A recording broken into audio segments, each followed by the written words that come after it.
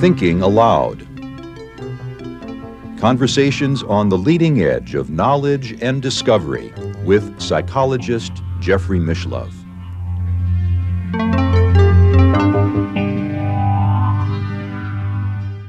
Hello and welcome. I'm Jeffrey Mishlove. We'll be exploring integral education today, and my guest is Professor Thomas Brophy, who is an astrophysicist. He is also president of the California Institute of Human Science. He is the author of several books, including The Mechanism Demands a Mysticism, Explorations of Spirit, Matter, and Physics. In addition, he has written The Origin Map, a prehistoric megalithic map of the universe, and two books co-authored with Robert Bauval. One is called Black Genesis, the Prehistoric Origins of Ancient Egypt, as well as Imhotep the African, the Architect of the Cosmos. Welcome again, Thomas. Thank you. My pleasure to be here again. It's a pleasure to be with you, and thank you for coming to Albuquerque. I know that as the president of a small college, integral education is central to the work that you do. So I'm very happy to have this discussion. But a lot of people, when they hear the word integral, especially as it relates to education, I think it's more understood as a mathematical function than as a feature of education. What just do you mean by that? In integral education, we mean integrative or holistic education. Integrative education is mind, body, spirit inclusive. It's inclusive of exterior world and interior world, or exteriority, physical aspect of reality, and interiority, consciousness aspect of reality, and also inclusive of individual aspect and social collective aspect of being. Mm-hmm. And it's more than just integral as education. It's more than just being inclusive of all these aspects of reality. It's incorporating them into reality, into education, including development, human development, and cultural development for, as the founder of my institute would put it, for the development of a sustainable global society. Now, that founder is Dr. Hiroshi Motoyama, about whom we've done a previous interview, and I'm going to link to that if viewers are interested. There's a hot link in the upper right-hand corner of the screen that'll take them if they'd like to see that prior interview, which might be a good introduction to our topic today, because in a way Motoyama exemplified the concept of integral education.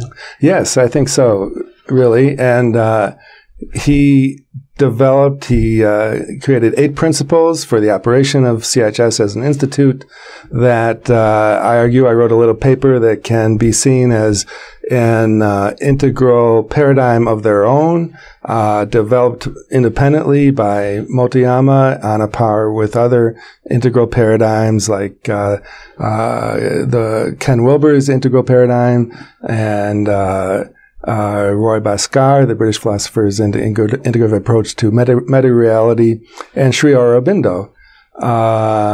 So I wrote another little paper connecting the roots of Motoyama's development of Motoyama philosophy and his integral approach to education, to Aurobindo's integral approach to education, and integral yoga, the Sivananda yoga tradition in India that was connected with Aurobindo, and Aurobindo's integral philosophy. That's where the term integral philosophy came from, was Aurobindo's use. Sri Aurobindo. Yeah. Well, now, Sri Aurobindo was inspired Haridas Chowdhury, who is really the founder of the California Institute of Integral Studies up in San Francisco. So your organization, the California Institute of Human Sciences, in some ways parallel. CIIS was founded earlier, and in a sense, California Institute of Integral Studies is sort of the first major integral education, higher education institute in the U.S., and it was inspired largely by Sri Aurobindo's integral philosophy. A unique difference that CIHS brings is more emphasis on the scientific aspect.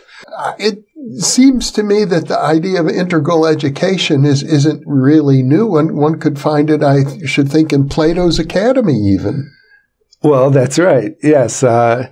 Plato's three great value spheres, the true, the good, and the beautiful, map into the value spheres that I address: the exteriority, the true, the interiority aspect of being good and the beautiful, and the collective and the individual.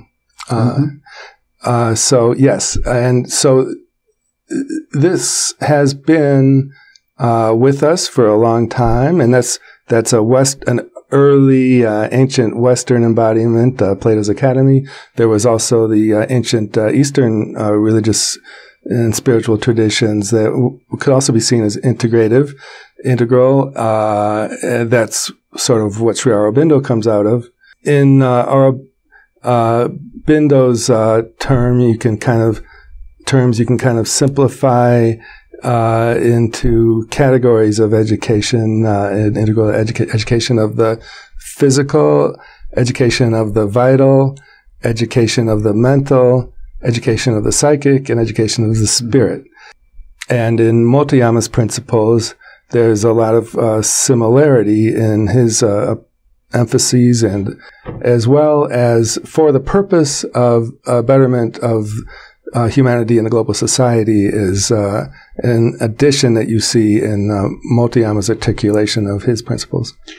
These days, it seems as if higher education has become over-specialized. I've heard one scholar say it's gotten to the point where we know more and more and more about less and less and less. Higher education has become very highly specialized, and fields of expertise have become extremely specialized, and there are good things to becoming a specialized expert, because you can really drill down into a field and become expert on some very specific things. On the other hand, so one of the other features of integral education is an appreciation for transdisciplinarity, transdisciplinary development of ideas and education. That transdisciplinary goes beyond a single discipline and incorporates all disciplines, perspectives from all disciplines. Transdisciplinarity appreciates that there are aspects of growth and science and education that transcend disciplines. Mm-hmm. Now, in my case, which is very unique, I got an interdisciplinary doctoral degree at Berkeley. It was so controversial that after I graduated, they abolished the interdisciplinary PhD program completely for decades. It's been restored now, but there's been, I think, in academia, a tendency to discourage students from doing interdisciplinary work. I think traditionally there has been that, but I understand that recently there is a growing reappreciation of interdisciplinary. Mm-hmm. And I think that's a good thing. And we, in the integral education community, think it's really the wave of the future, that this is coming back in. Mm-hmm. I think it's connected with the rise of the internet age and the technology age, in that we now have expert system computers that mm-hmm. Are surpassing humans in many ways as hyper specialized experts. Mm-hmm. So that's another reason for us to develop our value as humans who can transcend disciplines and work multi-perspectively, mm-hmm. And bring together elements of specializations for development. Well, I'm under the impression that in your program and in other programs that are similar, I'm going to guess that there are probably a dozen small universities and colleges here in the United States that really do take an integral approach. Yes, there are departments and institutes within sections within other institutes and universities that are taking integral approaches, especially to certain fields, like integrative medicine. I understand is a new board certification, and there are integrative health departments and there's a center for consciousness and integrative studies at University of Michigan, and there are these centers. But as far as a whole institute, even though we're very small institute, whole institute dedicated to holistic integral education, really CIHS is maybe a little bit unique in that way. I presume that you more or less expect that your students are going to be engaged in some sort of inner work in addition to their scholastic studies. So formally in the program, we have a spiritual education component. So there are a set of courses that fulfill that component. And many of our courses bring in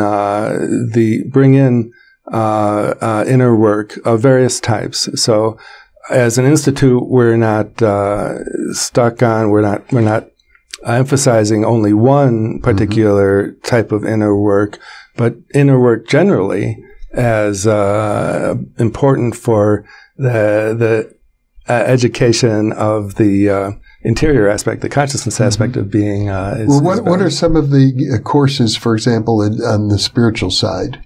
We have a course in pranic healing, and a course in conscious death and dying. We have an active Zen meditation group. That's not a course. It's just a co-curricular activity. And we have a course on psychology of the chakras, a course on Motoyama philosophy, several courses. You're not wedded to a particular ideology. Like I know some religions historically have founded colleges for training the ministers and the priests of that particular religion. That's not what this is about. The founder of CIHS, he was the head priest of a religious organization based in Japan, and they funded largely the initial startup of CIHS as an institute, but as an institute and with the blessings of the religious organization, we are wedded to academic freedom and the regional accreditation process, which sort of ensures academic freedom. And philosophically, as an educational institute, we are integral based. So we wouldn't be focused on any one religion or any one spiritual tradition. So much education in the United States today, I think, is aimed at getting people into the workplace. In fact, I've even heard congressmen say, we don't need liberal arts education anymore. We need to train STEM, science, technology, engineering, and mathematics, so that people can get good jobs. And they should just, from high school, get some technical training and then get into the workplace entirely. That seems to be very different than the integral approach. Yes, except that one of the key words of integral is inclusive. STEM education is wonderful and important. It's just the integral education approach also values more the transdisciplinarity and the multi-perspectivalism together with a STEM education. Now, you had a conventional education. Yes, physics, University of Colorado. And, conventional. You had a conventional physics education in astrophysics, as I recall, and then you got a job working for NASA. Yes. Well, while I was completing my PhD, I was with a laboratory that had an instrument on board the NASA Voyager spacecraft. So at some point you sort of jump ship. If you could look at it that way, but you could also look at it as reconnecting with my early interest in both sides of both aspects of reality, both the science, physics, and spiritual traditions, mystical traditions, and religious practices. So I was always interested in both.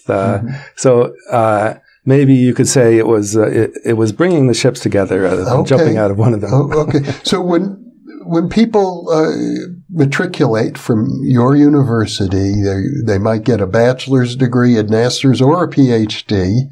What is the job market like for people with that kind of a background? We have master's and PhD programs and a bachelor's completion program, not a full bachelor's program. It does depend on the program. We do have a clinical psychology track program that fulfills the requirements to lead to licensure, California state licensure in clinical psychology. So there is, in that one program, there's a clear career track. Yeah. In the other programs, our students do need to be more entrepreneurial. You know, they're not really vocational track programs, but many even in standard universities, many graduate degrees aren't really either. Yeah.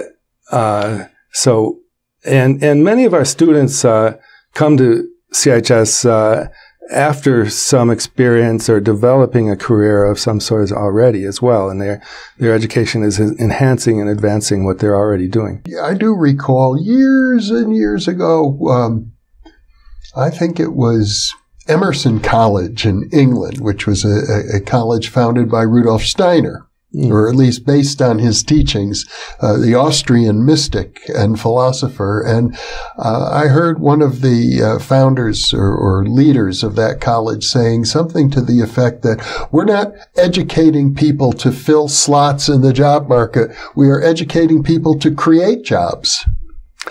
That's a good way to look at it, too. Yes. Yeah. So entrepreneurial, innovative. So as innovative integral education, many of our graduates become innovative in what they do. And innovation creates jobs. Because you're such a small school, the numbers of students right now are in the dozens, not in the hundreds. You're looking for people who have already know that this is what they want. An integrative approach, an integral approach is what they've been looking for. So we are, in that sense, we're filling a niche that in the higher education market that is wanted. Now, some students come to an educational institution. They've had a lot of life experience, and they want to know, can I take my life experience, which is integral because it's my life, my whole life, and somehow get a degree for what I've already done in my life? I'm guessing that's not what you have in mind. No, we have specific degree requirements, a certain number of units of classes that you have to take, and a master's thesis for the master's program, a doctoral dissertation for the doctoral dissertation program, together with the coursework units. We can only transfer in a certain number of courses of course units, and that usually only from courses taken at other accredited universities. So yeah, we don't give life experience credit. What was Motoyama's intention, actually, in founding this school? Was he trying to cultivate a particular type of individual to face the particular challenges of that he saw in the present era? He was wanting to meet the needs to develop sustainable, peaceful global society, and he saw that as educating individuals in a way that develops them to function in the global society in a way that will work towards sustainability. When I was young, I think I mentioned to you briefly, I had the privilege of living with Arthur Young at the Institute for the Study of Consciousness in Berkeley. I was invited to move in to the institute, and Arthur's wife, Ruth Young, had founded an institution called the International Peace Academy, and that really was their goal. They found young students, and also diplomats who were just starting their career in the diplomatic corps, and they'd offer courses for them on how to negotiate for peace, specifically, as opposed to how to negotiate for the advantage of your country. Our students who go through integral education and courses in integral studies, they do connect with tools like that to allow you to operate in a world. Part of what goes along with the transperspectival or multi-perspectival aspect of integral education is the capacity to function transperspectivally. In that way, you can connect with multiple perspectives and bring fields and people together in a way that in a more powerful way than if you're not schooled in those areas. Perspectival, that's it. So transperspectival is operating on many and not privileging only one perspective, not privileging only my perspective, being aware of and able to work with and appreciate multiple perspectives. I know that there are certain disciplines, physics, I think, being one of them, where the adherents to that discipline more or less believe that they are approaching reality from a privileged perspective. I've certainly talked to physicists who feel that, the bedrock of existence are these particles that they study. That's the foundation of everything. That gives them some privilege, not to mention that they can build weapons. Yes, and it can be both and. In other words, in a sense, you can study particle physics, and there is a reality to what part of particle physics study. It's just not the entire reality of all existence. There's a quiet revolution going on in philosophy of science, and it is closely connected with the foundations of physics that involves an increasing appreciation for the consciousness aspect of reality, and that in order to have a whole model of all of reality, we are going to need to bring into a scientific understanding of some sort that there is a consciousness aspect of reality as well as the material particle physics aspect. Now, I've interviewed an interesting philosopher many times, Stephen Browdy, who maintains that there is no such thing as a privileged perspective at all, that all perspectives are equal, that an interior designer who walks into a room and sees the furniture is that perspective is just as valid as that of the physicist who notices or intuits the atoms and the molecules that make up the room. Yes, that's the multi-perspectival aspect, and there's also transperspectival approaches that can reintroduce values. So maybe all perspectives exist, and all perspectives have equal weight in some ways, but there's also the ability to recognize some things that have value too. Well, I know different people put value on different things, but there are certainly various traditions that suggest that the highest value of all is what's sometimes called the perennial philosophy, the idea that we're all interconnected, for example. I consider that as included in the integrative education approach. Perhaps in a more modern way that also reconnects with science in a newly integrative way, not just sort of picking a particular version of the ancient perennial philosophy, but really reintegrating perennial philosophy with modern science in a new way for the modern new world. Dr. Thomas Brophy, once again, a very enlightening discussion, and it's exciting that, in a way, I see you on the frontier of education, and I set up this channel for the very purpose of giving people a new way to think about parapsychology as a modern scientific discipline, but with ancient roots. I think your show is on the frontier of integral education, too. Well, I'd like to think so. So I'm very happy to have this discussion with you. And I hope that students who are really want to go deeper than just watching videos and maybe want to get an educational credential will take a look at your school, the California Institute of Human Science. Yes. Thank you. My pleasure. Thank you for coming to Albuquerque and being with me. My pleasure. And thank you for being with us.